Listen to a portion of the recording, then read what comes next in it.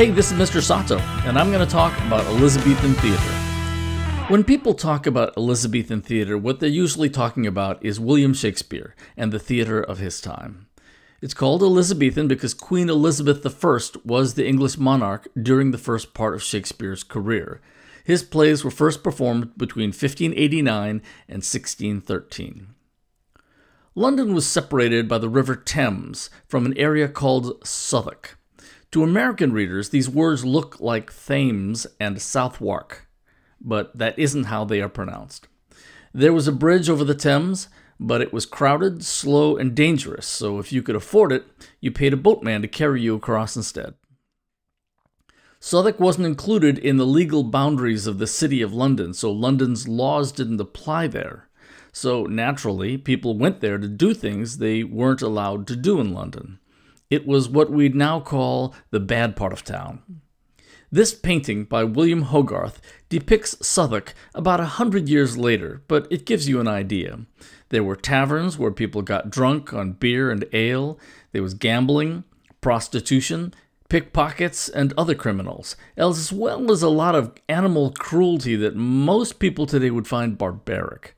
Like cockfighting, which is where you get two roosters to fight each other to the death and you'd bet on one or the other to win. And also bear baiting.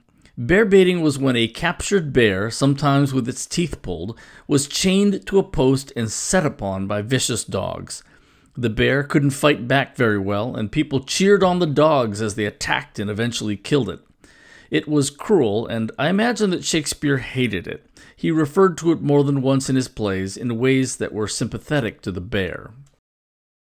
Theater was another thing that was illegal in London. It wasn't the high-class art form we consider it today.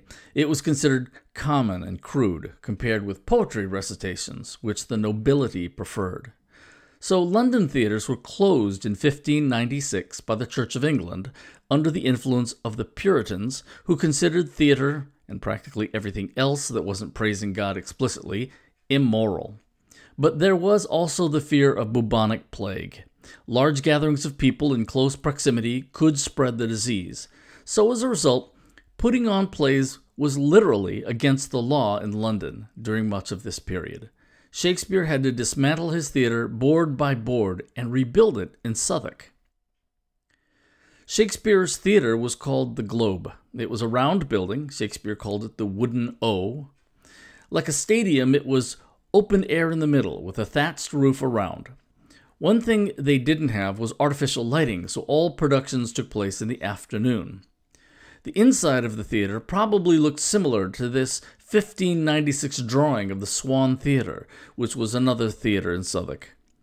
Inside there was an elevated stage, a balcony above, really the gallery over the back of the stage where audience members could be seated.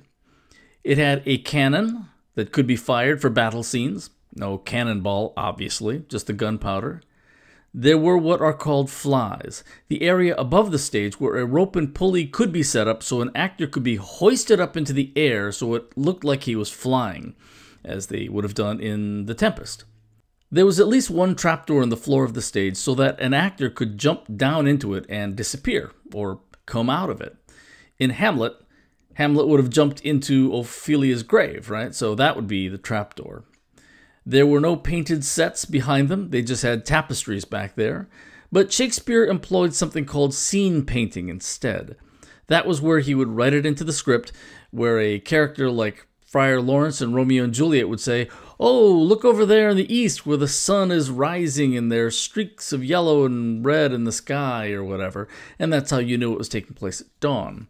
Or a character might come to another and say, "Stranger, where am I?" And they would say, "Why, don't you know? You're in Illyria." And that's how you knew you were in Illyria. So that's what they would do instead of having elaborate painted sets like they would have later in theater history.